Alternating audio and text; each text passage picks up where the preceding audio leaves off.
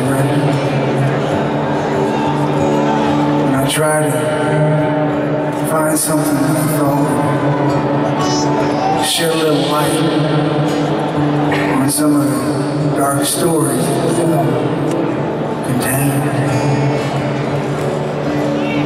And I realized after a while that I wasn't going to write something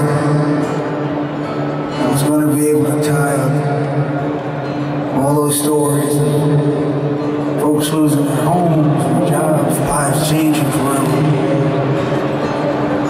And there was just no end to it. And there had never really been an end to it. So I started to think that what I needed was a ghost story.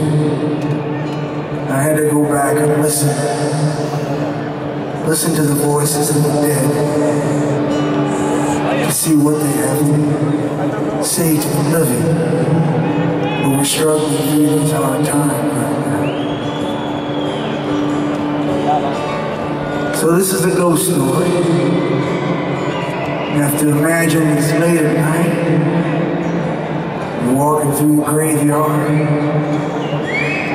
past all the graves, dead from this century, the past century. And you're listening, and you're listening, and you're listening, and you're listening. There's a cross up